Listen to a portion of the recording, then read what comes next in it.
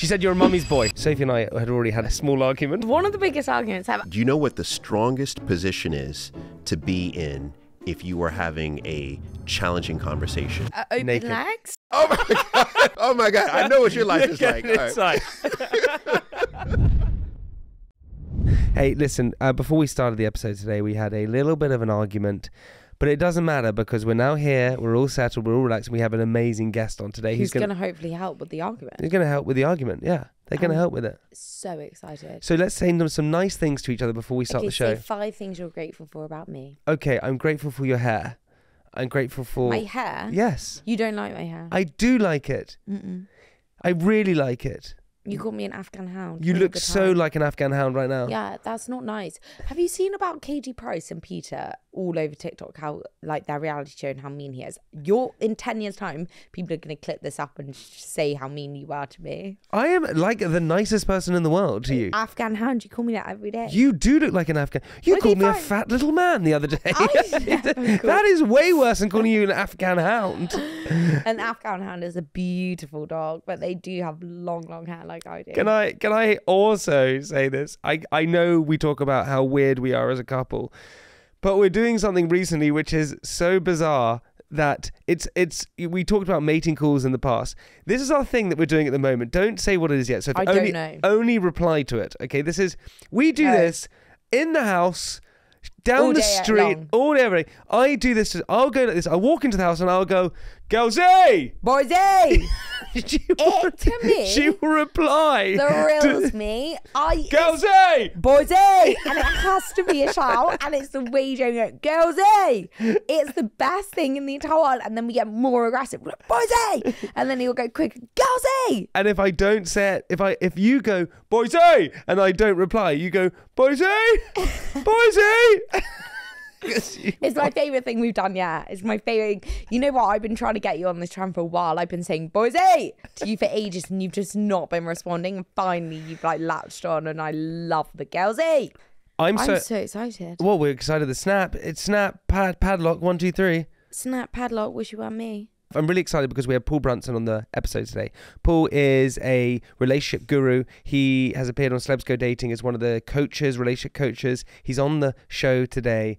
And funny thing is we've had an argument, and I'm going to tell him that we had an argument. I can't wait. I'm going to say, my wife is a real...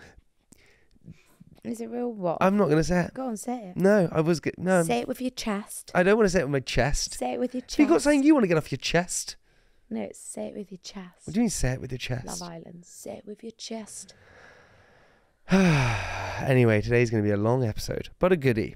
Are you ready for it? Boy, am I ready. Strap me down and call me Sally. Okay, Sally. Jamie's feeling sleepy, guys. He's got 0 energy. No, We can all wonder why. Why? But I know the reason to why. Why then? Because you watch Formula 1 until 4 in the morning and you game so much that your head's gone square. Your eyes have gone square. That is the biggest Do you part of remember, shit like, I've your ever grandma heard. would say that when you were younger? If you watch too much TV, your eyes will go square. No, I tell you what it is we spoke... Oh, no, I know for a fact what it is. I Sorry. know for a fact what it is. You've had so much Botox that it's frozen your head. And this is not me being a bitch, guys. He actually has had so much Botox, despite me telling him that it has the reverse effect. When you have so much when you don't need it, your muscles drop. They don't know how to work. That's why. I can't believe you're saying this, that you actually think this is the thing. Well, I think that it's getting you down because you don't like the effects of it. Not getting down. You don't like Botox is not making me feel down. I don't have like... Well, it's a toxin. So okay, I don't have the Botox first. I bet in 10 years' time they're going to work out that it's actually something to do with mental health. I think people are going to look back at this podcast and be like, she was a bully. She was a bully. She was a bully. What do you do every dinner we go to? Every dinner we go to, Jamie just tries to neg me. Huh? Every dinner. He just will get out. Everyone's talking about, their sister's wedding, their summer plans. Jamie will go, look what Sophie looks like, and get out a photo of an Afghan hound. And everyone feels a bit uncomfortable because they're like, okay. Is that why you got grumpy? No one laughs. Everyone's like, what? And then you're like, and she looked like an Afghan hound. I'm like, the joke was funny once. It was not really funny the second time. And the 6th time you do it, I did it. Get better chat. Whoa. Okay, so this is why you were grumpy last night. I wasn't grumpy, but I'm just sick and tired of that chat. So hang on a second. I So, think just that you so I should know, build one another up. I don't think you should knock one another down. I only build you up. I'm telling you now, Katie Hey. and Peter Price. Hang on a second. So Katie Price and Peter Andre, that's the sort of shit he would have done back So in the day. anyone listening to this has realised that, Sophie, you've come onto the episode, you say that I'm tired, that my head is full of Botox, my eyes are square. And then because I said you looked a little bit like an Afghan hound, which is a lovely, sweet little dog, as a joke, you think I'm the Yeah, one. but this is private. No. Privately say it to me and I piss myself laughing. But don't embarrass me at a dinner. Why does that embarrass you? Because I just, what benefit is it? So people laugh at your joke Honey, at my expense. Because it's not a joke, you do. You do. It's in the sweetest way. I look like a golden retriever. Say that. You can say I look like Everyone just heard it. It's an insult. It's an insult. You try and make fun of me. And it's not funny. No one's laughing. I just do want when they're listening to this to just go into them to Google an Afghan Well, hound. what about if I have my hair tied up? Do I still look like one? Yes. You're going to give someone a complex. No, you did then. If Well, you, okay, honey, let's just try and raise that eyebrow the same way you raised the left one. Just give it a go. Just raise that. So raise the one closest to me. Because it's like this at the minute. Because it's not been injected as much as your other ones, which are like this. it's a podcast. They can't. They Yeah, don't know we'll what- go on to YouTube because you want to see this. Because this is what Jamie looks like every day. And he keeps touching his nose. And I'm like, well, you've clearly done something to your nose. Because you keep going, oh, what's been done? It looks different this time. And I said, one time you're going to go and it's too much. Do you know and what- it's going to go, Do you know when your hair's tied up, what you look like? what? An Afghan hound with his hair tied up. I wouldn't laugh if I was you because it just accentuates it. Thank God BBC Radio is radio. That's all I want to say. Thank Joking. God. Do you know what? Okay, It just looks like you've had a thread. It's so interesting. Sophie, leave me alone, please. You're being mean. I don't have any of that stuff. Do you know what? Okay. The reason why I'm tired is, I've said this on the episode before, I started doing EDMR, which is like, it's a Trauma boy. form of therapy that someone said, you should go and do this because I enjoy therapy. I think it's a good thing to do. And it's where you follow, you either hold these things in your hand which vibrate, or you follow it with your eyes. And it's to, interesting enough, I've said this before, but it's to follow rapid eye movement, REM, which you get when you sleep. And so what happens is when you have REM, which is rapid eye movement, you process the day. If you've gone through things or whatever in life, which I really sort of haven't, but this therapist thought it'd be a good idea.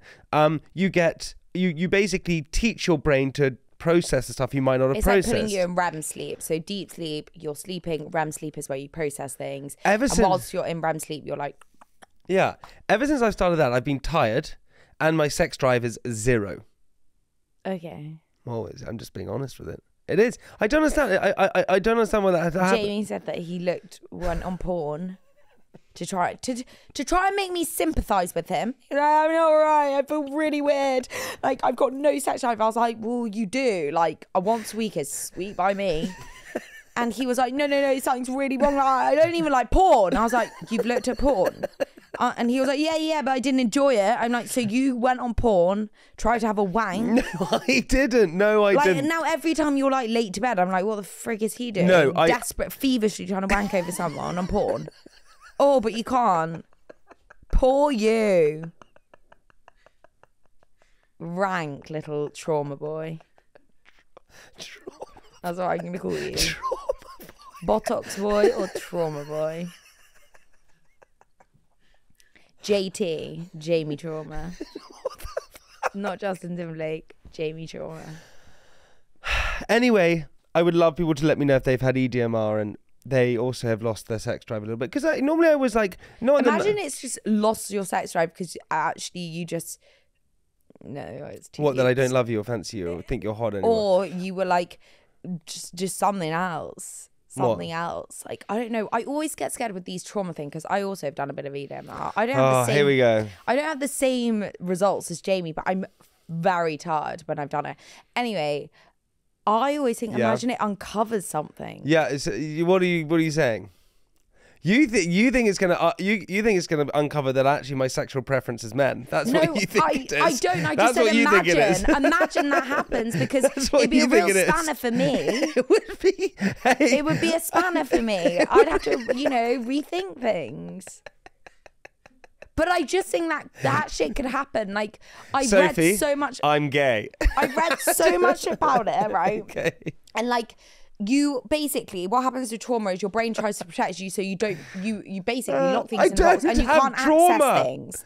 So there are periods of people's lives, like there are periods of my life that I really can't remember much of. And I just thought, like, imagine, like, the brain does wild things. That is true. That is not true. that you'd be traumatized to be gay, but like, I don't know, something like unlock something, or even like you unlock something that happened to you. I don't know. What is it? Listen. You're getting a bit deep. No, it just this therapy has made me tired, and it's still a change. But I think I'll come back. I think I'll come straight back. I'm gonna bounce back, baby. The other little bone I have to pick with you is Sophie buys a lot of things from Amazon, and every, I reckon, couple weeks I get a bling on my phone. It comes up Amazon UK, £400 have been spent. I then phone Sophie and say, Sophie, have you spent money on my Amazon account? His card's logged onto my account and I don't know how to change it, guys. Sue me. Yeah, it's fraud. You're stealing. I don't know why your card. Not fraud, it's stealing. You're stealing from when me. your card is on my account from? When? COVID. First lockdown. All those years. You used Amazon on my card since then? You must have put it in when we wanted to buy, like, Are you fun toys joking? to entertain us. You've never changed it? I don't know how to. What do you mean you don't know how to? Okay, come on, look. It's for the house. What? A neck We don't pillow, have a house. A neck pillow's great because it's anti-wrinkle. You'll get a younger looking wife. Benefit. You benefit from it. Speaking of things that we've done to our face, Sophie injected salmon sperm into her eyes. This is no joke, and it's bruised and one eye's puffy, and I have so much makeup on to try and conceal it. Yeah. I honestly think if Sophie went to a facialist and they said, I've just got some shit from a badger and I'm going to shove it into your forehead and it'll make your skin amazing, Sophie would be like, do it. Shove it into my head. So salmon sperm, it dissolves in your body within 7 days, and then it like reproduces your own cells. I probably got that wrong, but I was wondering whether like salmon was going to start growing in under my skin and like coming out my eyeballs. I did ask the question. What I want to know is what pervert started wanking off a salmon and thought, I'm going to rub this on my skin and my skin looks good. Like, who decided that that was the right thing to do? He's the one you should be worrying about, not me. Just a poor little byproduct of it.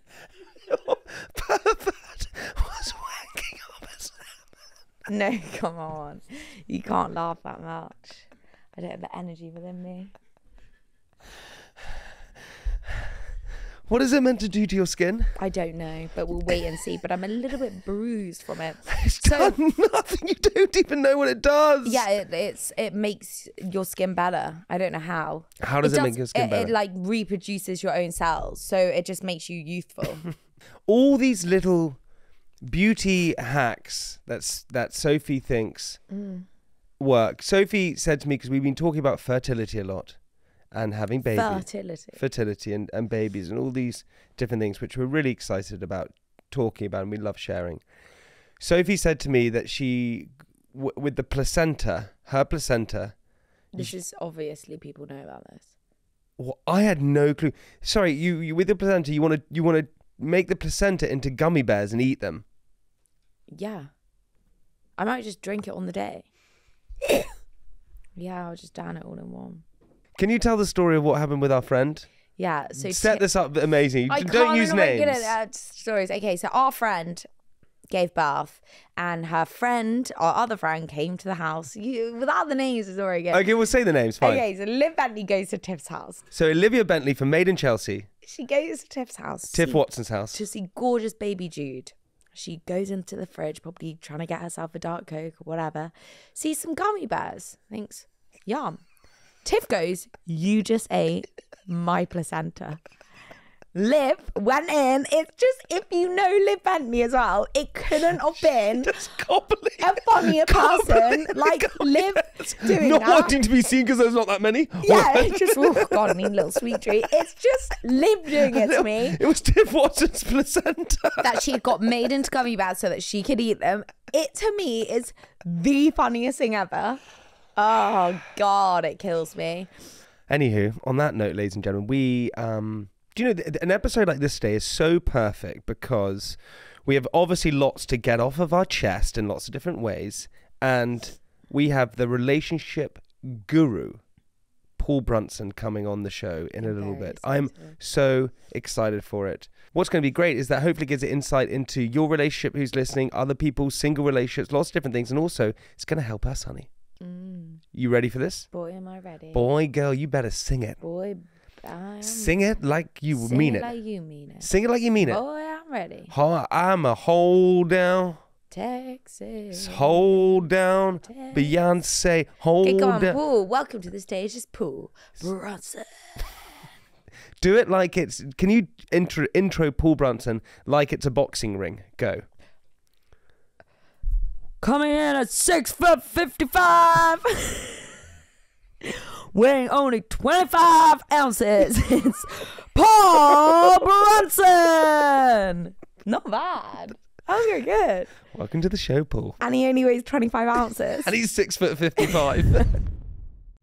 Paul, welcome to the podcast. Thank you so much. Do you know this podcast is about honesty? So, before you came in, Sophie and I had already had a small argument. One of the biggest arguments ever. I feel like I need to say sorry. I'm going to say sorry to him because he's going to be cross with me for 2 days. You're saying sorry? I'm saying sorry. I was in the wrong. Wow. No, because he does this thing, right? I get over arguments really quickly. So when I am in the wrong, I know I'm like, oh God, I have to apologize because it's going to be 2 days before he forgives me. But you know what's interesting about that though is, so you said it's like sorry. a backhanded sorry. No, yeah. It's a backhanded sorry. You know what? All right, I got his back a little bit on that. Yeah, I was like, yeah. I got your back on this because, you know, sorries are great. They're great. But it's how you actually apologize is very important. So what are you sorry for? I'm sorry. Should we explain the concept? You can explain it. Yeah. Really, you're getting bombarded. No, We're really this is good. using This is you good. for Hit every me with second it. of your This is a time. therapy. Are you what this is what we're doing here? Okay, Paul, I'll give it to you. So we're looking to get a house. It's a big moment, and we're having an argument about the fact that when it comes to using the right people, I'm weak. I'm more of a people, so I worry about their feelings. So I don't want to say we can't use you, can't use you, can't use you. And Sophie is much stronger. She's like, no, this is our future. You got to make a decision with it. Tell them to F off, and you got basically, you know, like with houses, you don't just go. If the estate agent's like it's X amount, you obviously don't believe them. Jamie's like, but that would upset their feelings. But it's a bigger argument. The argument is she thinks I'm too nice sometimes. Yeah. And I'm like, are you kidding? And then what she does, Paul, is I'll say, I'm sorry, I get it. That's my weakness. I apologize. But she keeps going out. No, She's like, yeah, but you're weak. And I'm like, no, what do you want to get out of me? I never call you weak, but you did. You call me weak. Same, so it'll happen. Jamie will go, you know, you're right. Like, she called me a mummy's boy. She said, you're a mummy's boy. He'll go, I listened to you, whatever. And then he'll be like, you know what, we'll sort it out. And then a week, I'll go, have you sorted it out? He's like, no, you know, I've been thinking about it. And like, we can't do that. So then next week he goes, you know, you're right. And I'm like, I'll believe you when you do it. If you show me. So then I have to take a step back. So in this instance, did you call him a mommy's boy? Yeah. You did? Okay. So you name called? Thank you very much. Okay. I really name called this time. Okay. It's not nice. Is that what you're apologizing for or something else? No, I'm not apologizing for why I'm angry because I think I'm actually in the right, but the way I handled it was not nice. Okay. So other than the name calling, how else did you handle it? Badly. I was just cross. I should have just like been calm. I was just like annoyed and name calling. So now, how did you feel in the moment of that argument? Awful. Okay. Well, yeah. I didn't feel good. I didn't feel good. Angry. I felt angry, and I've learned with her that she has these spikes of anger, and that's you know the only but then she'll come down and she'll say sorry. So I've learned now to understand it like that. But all I said to Sophie was, Sophie, we all have weaknesses, But when you know it's a weakness where I may be too nice in certain situations, don't force it down me. I recognize it. I'm sorry. Now let's move on. You don't have to keep going. But she still has to get the point across. You go, we all have weaknesses. You have so many weaknesses. And then he goes, what are you talking about? You've done nothing to get this house. I've done everything. See, this is a different story. This is a different story. Hey. Because you know what I was going to ask is, how do you believe you contributed to the argument? I contribute badly because what happens is I see she's going down this she's getting herself in a situation where I can see her anger spiking, right? And so I'm like, okay, this is not it's only gonna go one way. So I'm gonna have to try and diffuse the situation. But what I don't do, but then I go, okay, maybe I just act really vulnerable here. And so I'm like, you're just mean. And so that makes her anger go even more. So actually I'm enforcing the anger to go higher. I should just say, let's move on. Who cares? It doesn't matter. We can sort it out another time. But I don't do that. But you do care. I care so much. Right. So you would be lying to her. And that's disrespectful. So there's a couple things that I've already observed, which I think is fascinating between the two of you. Yeah, this is so interesting. No. This is just, I think what's beautiful is that, so in a relationship, we always hear it's finance is the reason why we break up. Infidelity is the reason why we break up. The kids are the reason why we break up. All of that is nonsense. The reason why we break up, number one, is because we can't resolve conflict. Now, it's natural to have conflict. And it's good because when you resolve the conflict, what happens? You become stronger. But most of us have never learned how to resolve it. And what's interesting is that even in this instance, you saying, I apologize, that was a very weak apology, right? That was very weak. Yeah. And everyone heard that. Yeah. Yes. Exactly. But also, you did nothing to receive or affirm what she was saying. Because it was a shit apology. Yeah, but that was a very weak acceptance as well.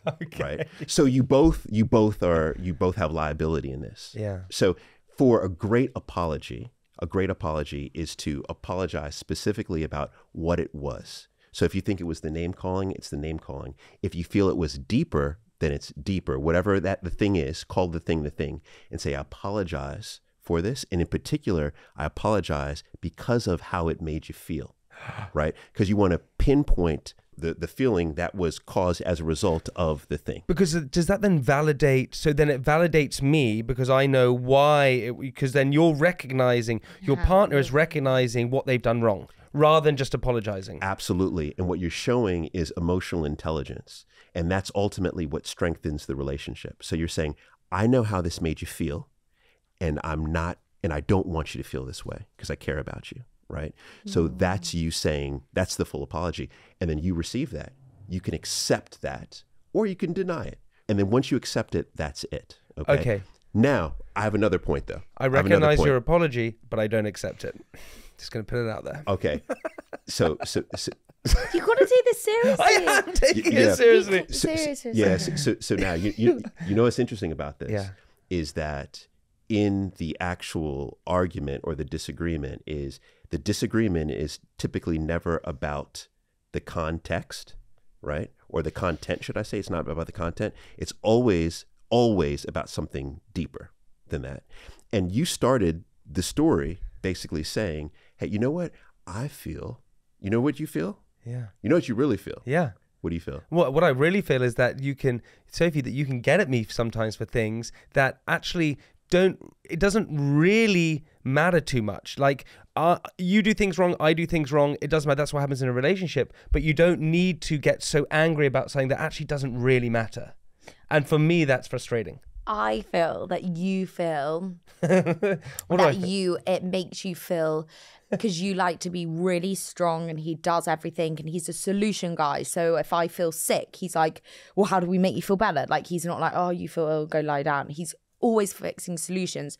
So it's a real insult for you that I say you're being weak with this house situation and we still don't have a house. This makes me sound like a spoiled brat. I am also doing loads to get the house, but he's just too nice. And so because you can't fix it or get a solution, it really attacks the core of you.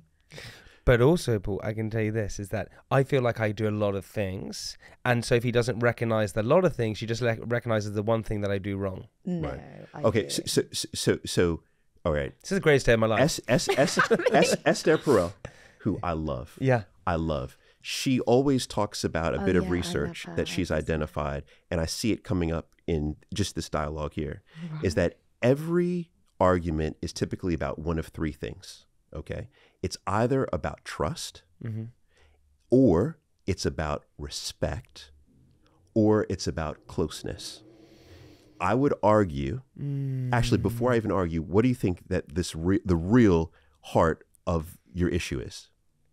What is it from your side first? Mine is that I don't trust that you're going to say what you're going to do. Okay.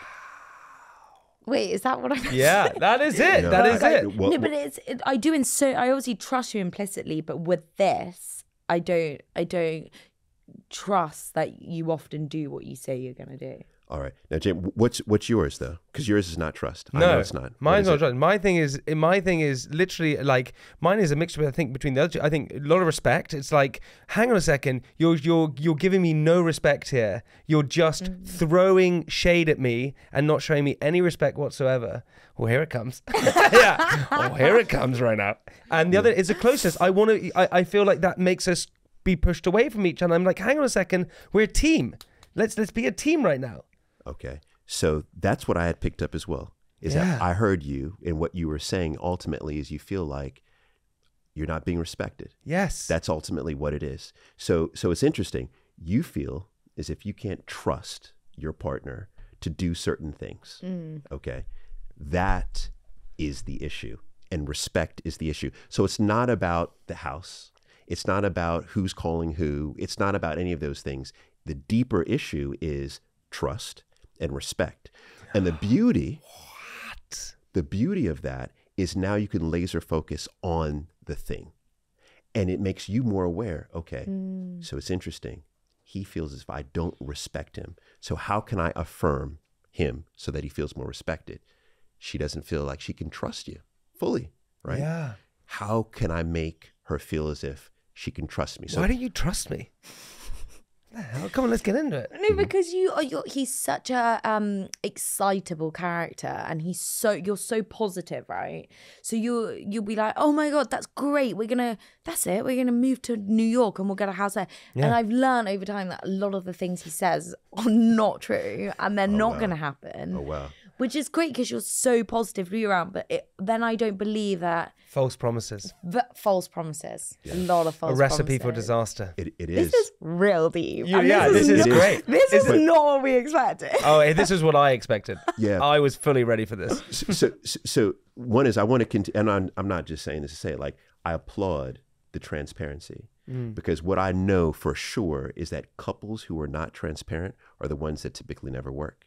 They never work. But those who are transparent are basically saying, you know what?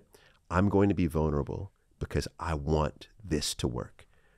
And vulnerability is really unleashing your full self. So now we've already identified, we have trust and we have respect. So the question becomes, what do you need to see in order to develop more trust? Action, not just the words of saying, we'll do this, we'll do that, or this will happen, that will happen, or I'll do this. Just it being done. Okay. So do you hear that? I hear that. Do you receive that? Do you agree? I deny it. No, Okay. no, I don't. What do I actually think? I think that you are looking at from a surface level point of view with stuff, where actually there is so much more going on in the background that you choose to not, or you don't know about. Maybe I don't get privy to you, but you don't understand that actually that is just one piece of the whole puzzle that's going on. And you need to understand that it's like a duck sitting on the water, that the legs are flapping underneath, but you're just seeing the duck who's still. That analogy. I do understand that there's loads of things get done. You do so many things. But typically to like the major things are a lot of chat. Like you nail everything, tick, tick, tick. And then when it's time to actually do it, it doesn't get done. Because it's like you don't like to commit to things, I don't think. But I don't know why I'm using so many analogies, April, but if you're making a cake, right? Yeah. And you're making this cake and you're putting all the effort into making a cake, and then you bake the cake and you miss the raisins or you miss the icing. That doesn't mean that you're not trying at the same time. No, you are trying. Yeah, but that your anger makes me think that it's just like, whatever. Yeah. Okay. So this is interesting, is that right there, what you did is you introduced a new element in the discussion, because we're just talking about trust. Yeah. But the moment that you said your anger, now we're on another track. Yeah. And this is something very important in communication that couples do all the time, is you could be talking about one thing, and then in defense, because I could tell you feel a certain way about this. I see your hands. I see your demeanor is different now than it was when I first walked in. So I know this is touching. This is touching. Yes. But when it's touching, we tend to try to defend. And when we defend, that's when it's your anger. It's a deflection. So instead, try in these conversations to just stay on the one topic, and then we'll move on to another. So right now, it's just about what can you do? But there's more. There's always more. There's more. But what do you think you can do to endear more trust? Because I hear the blueprint being laid out, and I hear that you know that you are trying, but it sounds like to me that the challenge is not in the try, it's in the result. You are so right. And what I can do is I can prepare you for certain things, rather than prepare you saying, right, not just when we get to a certain point just say, oh, that hasn't worked, or this hasn't worked. So basically say, we're going to get it, and then tell you when it hasn't worked. Prepare you with things. Say, look, this might not be the right one. This might not work for this reason. So prepare you take you on the whole journey, communicate with you, which is so right. And also, you're so right, actually action things. If I'm going to say I'm going to do something, do it. I would love that. Okay, you would love that. All right, so now let's do this.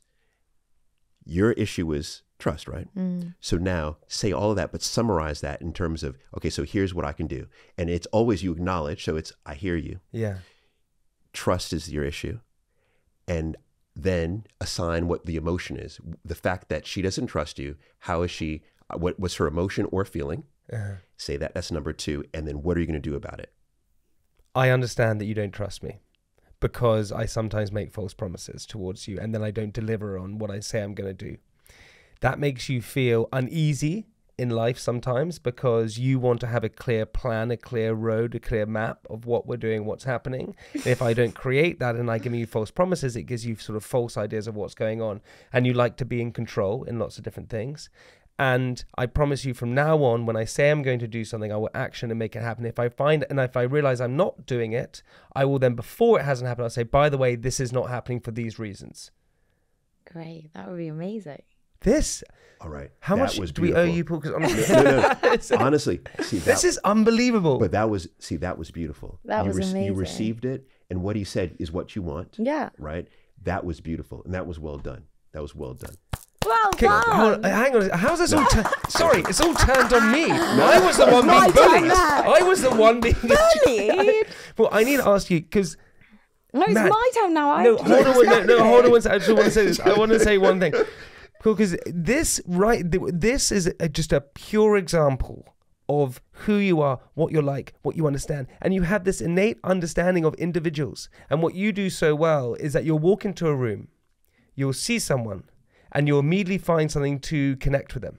So with me, it was my Yankees baseball hat. Yes. So it's immediately you have conversation. Yes. With you, and you did his trousers. Yes. You straight away. Which I'm going to get those trousers. Yeah, but that's what you do. And this is what I do. And I do it subconsciously. Maybe you do it subconsciously as well. We probably do. But you find something to connect with someone straight away. Yes. But where did you learn all this? You know what? I've lived all over the States. My father was an entrepreneur, and he was in a company. He would start a company, many successes, some failures. But because of that, we would have to move. So being young and having to move to those different environments, you have to very quickly figure out how to communicate. Otherwise, you're the kid who is sitting at the table by themselves. So I had to survival. It is. It's survival. So I had to very quickly learn how to connect. Especially, I was a Black child moving to Salt Lake City, Utah, where we used to play Count the Black People game in Salt Lake City. And never, ever have I passed one hand in this game. Never. We were driving around Salt Lake City. I'm like, oh my God. So the fact that there were these obvious differences made me have to think harder on how to connect. So I think that's where it came from. Okay. So and this is my name, but you're in a relationship, right? Yes. So you're in a relationship. So how do you communicate with your partner? I try not to be clinical. Yeah, because that would be hard, right? Very hard, because it's like going into an argument. I'm like, okay, I know the structure of here's what I should say, here's how I affirm you, here's what I should do, here's how I should sit. Even seating is very important, you know, contextually in a disagreement. Give it a thought. I want everything. Really, I want everything. Everything. So this is going to sound wild, but do you know what the strongest position is to be in if you are having a challenging conversation with your partner? You know what it is? You're close. It's not naked, but you're close. What's your guess? Open legs? Well, not open legs, but don't cross your legs. Not open. Naked and open legs. Oh, Oh my God. I know what your life is like. All right. Getting it all Open right. legs and naked. It's the best. I meant not cross. Not cross legs. Okay. Fair. You guys have, I see you have a great relationship. It is great. You know what it is? The reason why I say it's close is it is laying down on your backs side by side. Why? Because you're completely diffused. Because if you are, you know, the most confrontational position is directly squared off directly. So why? So you think about that. If you have an issue, standing right in front of your partner, it could be felt as confrontational. Because it's like you're about to fight. Absolutely. That's where it comes from. So laying down on your backs, but talking, it is the least confrontational position because you're completely diffused. You're vulnerable. I love that. Yeah. Off we go on the floor. But that is such, because I always heard that if you're on a first date, you should typically sit side by side. Yes. So like Wagamamas would be like you should sit side by side, isn't it? Yeah, stronger connection. Absolutely. There are many things that you could do. So one of the things I did is I studied body language under Janine Driver.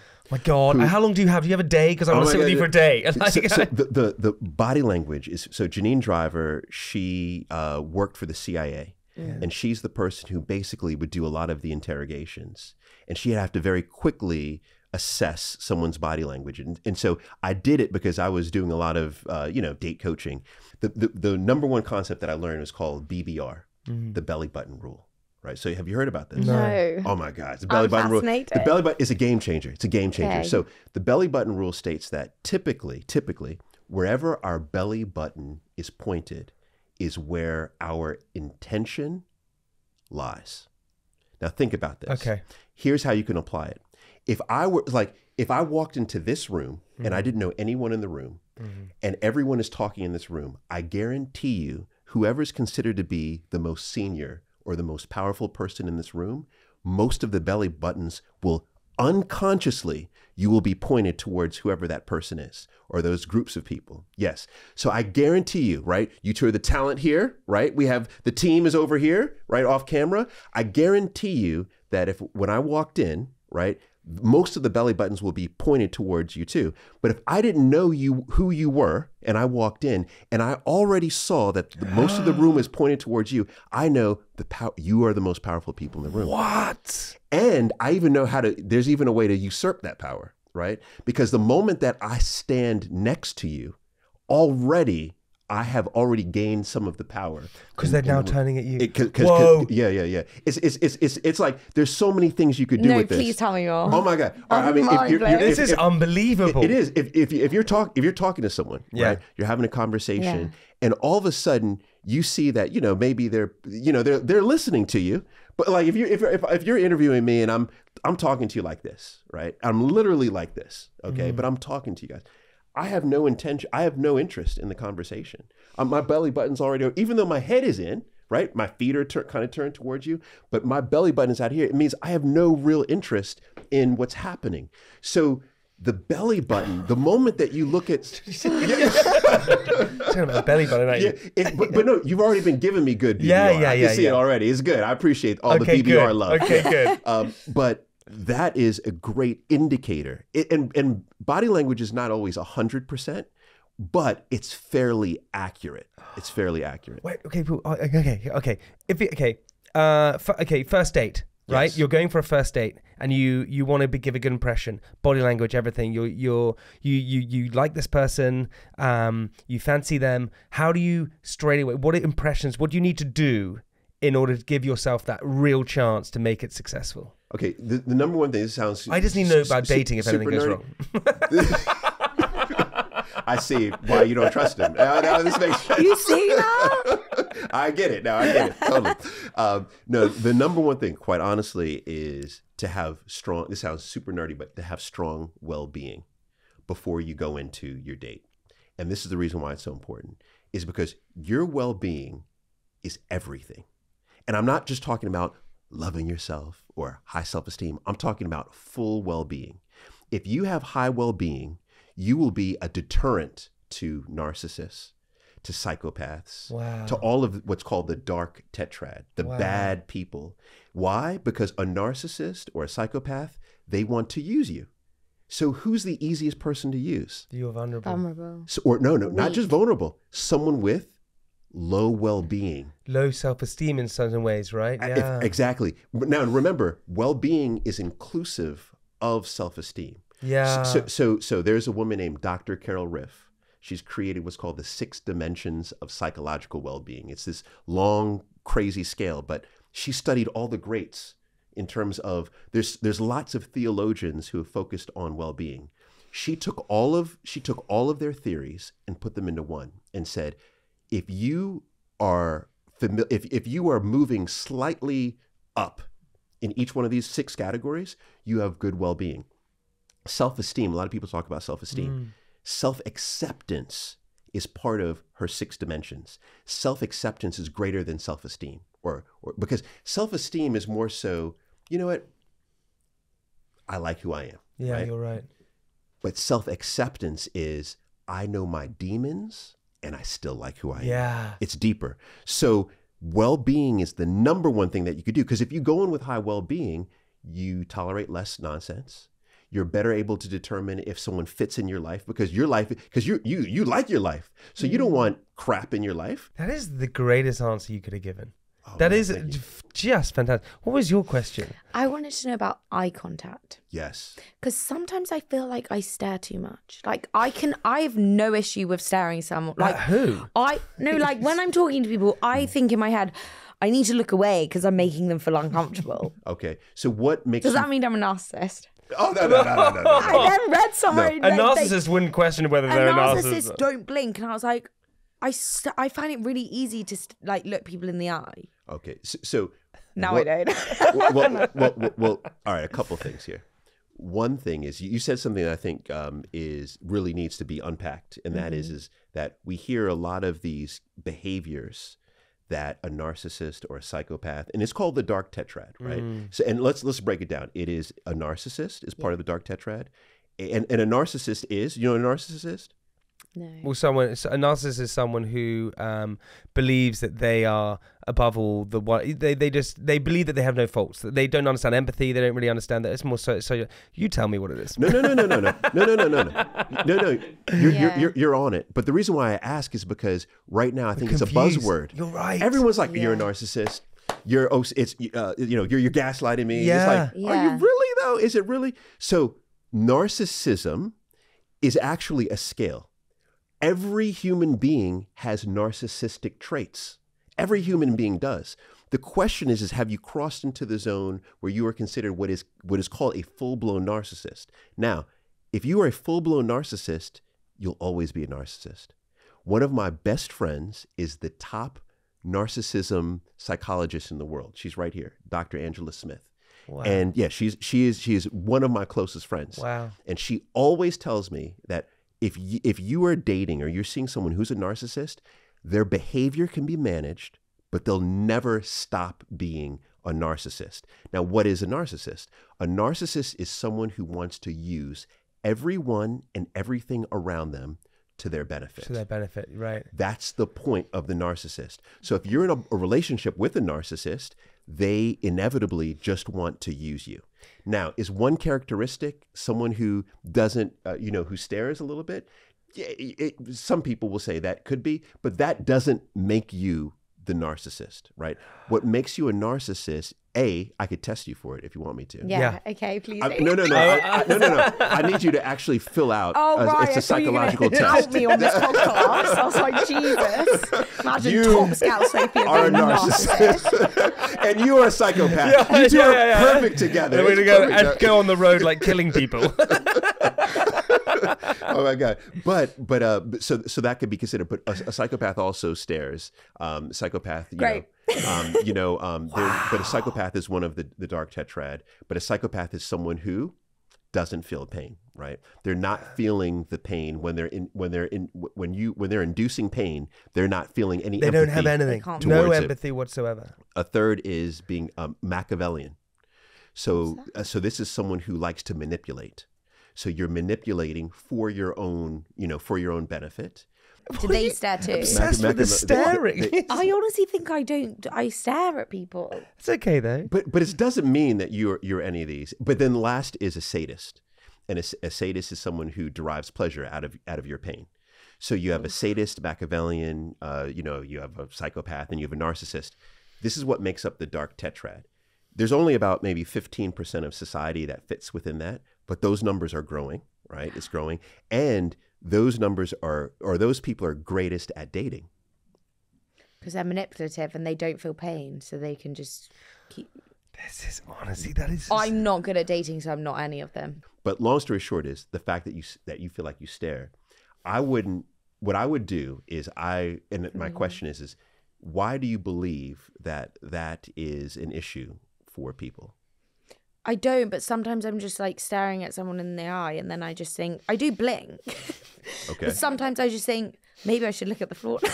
Okay, but why? It's only recently, like if someone looks away, I think, I should probably be looking away now. Okay, so I have a couple thoughts.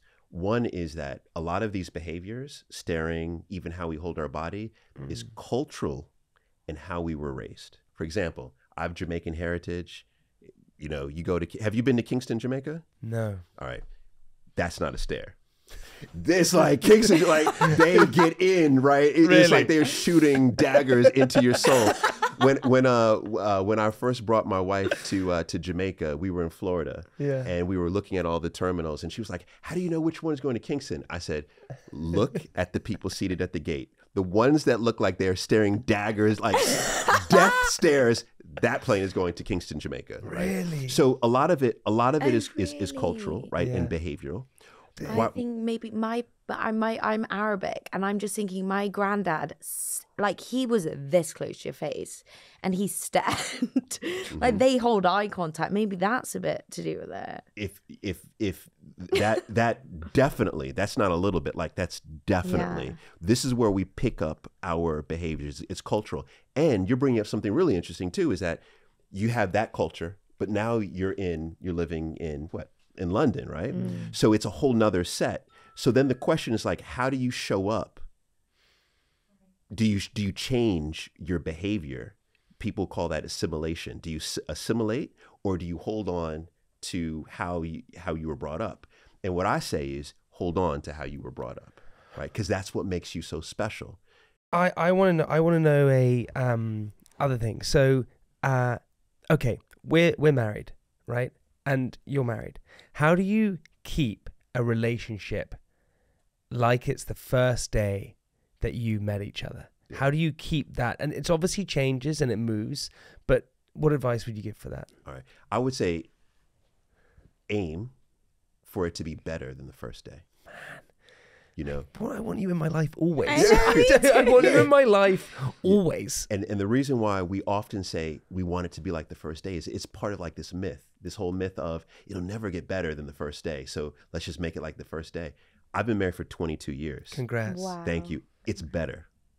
It's better than it was day one. Like it's better. That's so amazing. It can be better. So aim for it to be better. When we have higher expectations in life, we get more out of life.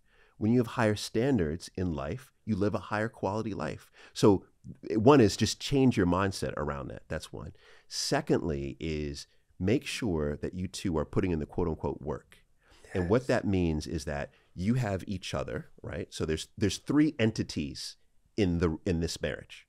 You have each other, right? That's 1 and 1, that's 2. Yeah. But then you have the relationship in the middle.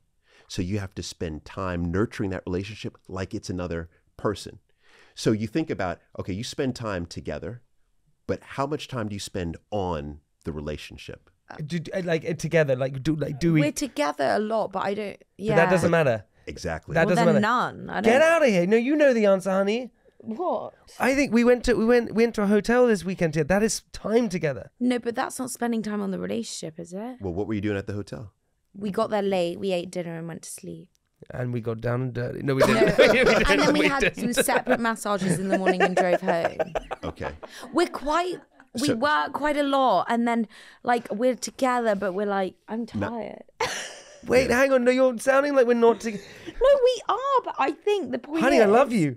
I love you, honey. No, but the point is that it's tricky for people to like. You have to like scheduling time to like. Do you have to talk about things? I'm We're with not you. good at You, talking you, about you, things. you do want to talk about things. No, we are very good. But we are. Silence. We are good. But I'm so with you. I think this is such a great thing to have a conversation around.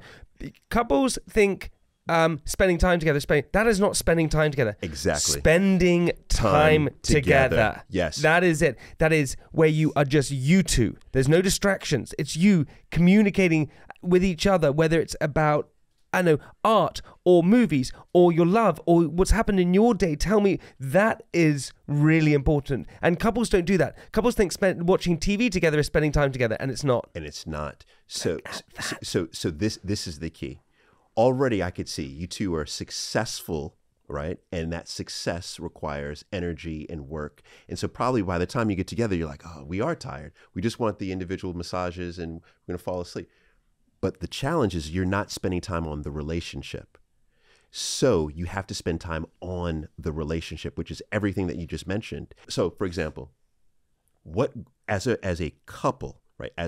What goals do you have together? Shared goals, not business goals, but what shared goals do you have as a couple?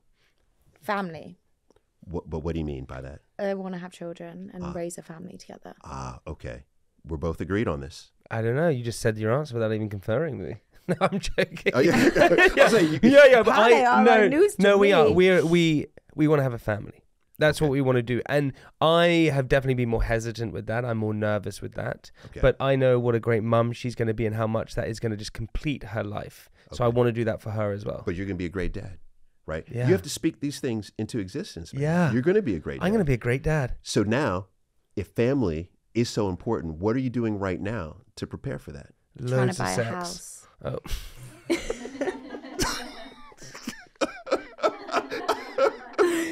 Oh, you are definitely not on the same page. No. This is good. Is this why you're holding? It couldn't be. I love the sex. This is so good. But so you think about, okay, the structure, you're getting the structure, and clearly you need to have sex in order to have children. Or you could do, my wife and I did IVF. That's important. But what's also important is, okay, what are the skills that a parent needs to have? Yes, well, Developing those skills. That's something that you can invest in right now, and that's investing in your relationship, and that's also investing back into yourself. I honestly, I'm not even joking. I could spend years with you. years. But also you have, because I want to shout out your book. Thank you. That you have, which it's called Find Love. Yes.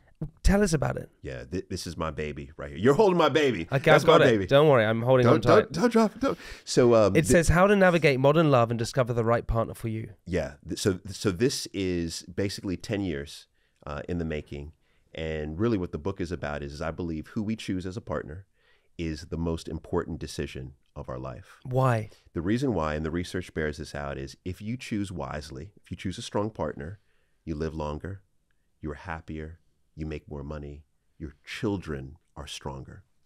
If you choose a weak partner, you get the less end of all of those. You don't live as long, you don't make as much money, you're not as happy. I mean, you think about this. If you choose a weak partner, you have so much stress in life. And stress, I think, is one of our number one enemies. A matter of fact, for women, you have autoimmune disease. 80% autoimmune disease is women, and it's directly driven from stress. And so long story short is who we choose is that important. And so this book is about how do you choose wisely? How do you know if you have chosen wisely, if you're in a partnership? Oh my God, how do you know? I've developed a scale. It's called the Long-Term Relationship Satisfaction Scale with 2 psychologist friends of mine. And it helps, and I would encourage you both to take it. Done. And the scale will identify the weaker areas of the relationship. And the beauty is now you know where to focus. Because a lot of us could be in a relationship and say, my partner doesn't put enough effort, but we don't know what to do. Well, scales and assessments help us to pinpoint what we should focus on. Before we go on, sex. Yes. Big topic. Big. Huge. Or small, depending. Or small. Big or small. Big or small. Yeah. How do you keep it alive? Are you asking for a friend? Or? Yeah, I'm asking for a friend. No problem here, buddy. All right. So now, a couple things here. One is, you know what the number one issue is around why sexual satisfaction in a relationship decreases? Porn. No, it's not porn. So a lot of people use porn effectively in their marriage. Yeah, a lot of people do that. But you know what it is? It's stress. It is stress. Yeah. And you think about this. If you have high levels of stress, high levels of anxiety, are you interested in physical intimacy? No, not at all. So you have to understand that stress is one of the it's the most dangerous thing for a marriage is stress. So helping to reduce your stress, and there's a variety of ways that you could do that, but that's number one. Secondly is what drives the highest level of physical intimacy is having the highest level of emotional intimacy. Your sex becomes 10 times better if you can connect with your partner in an emotional way at the highest level. Also, attachment style falls into this as well, which is kind of wild, right? So, attachment styles, the 3 primary: secure, anxious, and avoidant. If you have not earned yourself into a secure style and you are, say, anxious, your sexual satisfaction is lower if you have an anxious attachment style than a secure. So there's lots of things that play into sexual satisfaction. Paul, that is amazing, honestly. Oh, I've got a question. Oh, Ben, come in here. Sure. We have producer Ben here. Oh, man. Okay, Ben, come in. Here we go. Grab a seat, Ben. Grab a seat. Yeah, grab a seat. My question is, so I've been on Tinder for 3 years, living in London. Okay. And my apps are dead. And no one's swiping on me. Oh my gosh. And the people that are coming up aren't really my kind of people either. So what are your top tips on Tinder for a single gay man living in London? Ben, I'll just change it for you. I'll just go into the back. Look at Ben getting it now. Ben, just send me your profile and I'll just change it for you. It's my Tinder. Yeah. But really, can I look? Yeah, please do. This is I'm amazing. taking all the help I can get at the minute. All right, so wow, look at the abs on Ben. Oh my God, Ben is out here killing it. And Paul, you got to be honest. Okay, so Ben, all right, so first thing is on Tinder too, this is very important, is that first question is relationship goals. Yeah. So what are your relationship goals? I want to find a long-term partner. I'm ready for love. All right, I like it. So now, how many photos? Because I see one photo of you. Is this your only photo here? No, I've got a fair few. They're all of me because I don't know what the rules are when it comes to putting friends in a dating profile. Okay. So there's a couple things I would suggest here, Ben. All right. So I'm just going to keep it. Hit me. I'm going to keep it real. Okay. So the photos are very, very important. Yeah. I'd say that's the majority of the decision. You want to include at least 3 to 5 photos. Most people include 1 photo. Okay. Now, in the 3 to 5 photos, you want at least 3 things in these photos. One is that you need to have a nice photo of a smile. Ben, your lovely smile. Oh, thank you. No, like on the real. I'm not even just saying that. Yeah, like you have a lovely smile. Oh, great. So I want to see a photo of you and that lovely smile. Okay. Secondly is I need to see a photo of you doing something that you're passionate about. That's very important. Third is I do want a full body shot. Okay. Okay. But I want your clothes on though, Ben. That's the thing. We see the abs. We know you got the abs, Ben. But I need you out the bathroom and with clothes on. Okay. That's very. It makes it sound like it's such a smutty photo. I promise. I'm wearing clothes. I'm just saying. You're wearing PG. clothes, but you're in the bathroom and the shirt. You know. So You look great.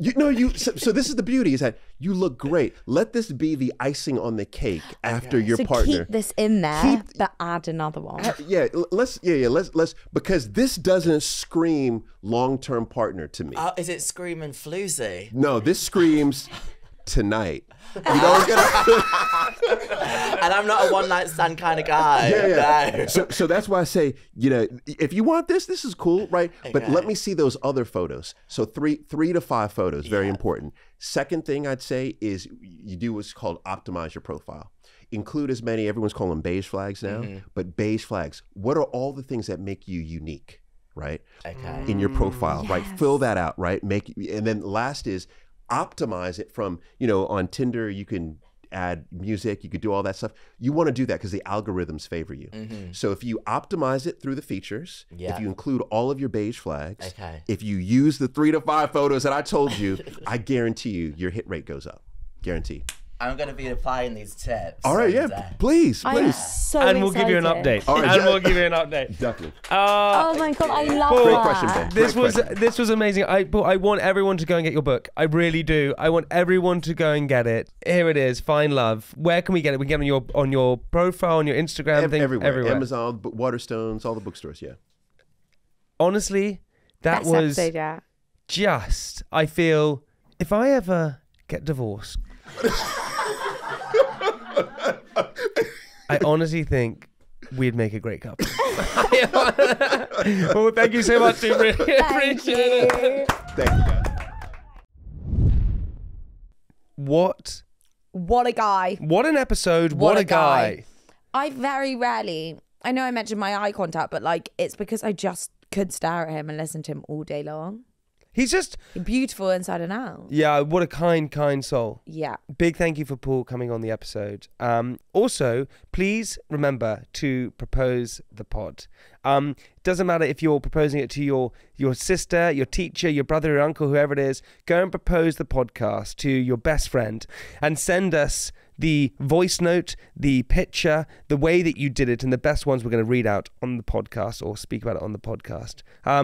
Thank you so much. And also remember, if you want to send us listeners' messages, you can at NewlyWeds Podcast on Instagram or newlyweds@jampotproductions.co.uk. Thank you for listening. We love you. We're going to see you next week. If you're getting married, good luck. If you're getting engaged, good luck. If you're getting divorced, good luck. If you're single, good luck. If you're on Tinder and no one is swiping on you, go change it and no more naked photos. Ben. Yeah, no more naked photos. Okay, we love you. We'll see you next week. We love you. Bye-bye. Bye.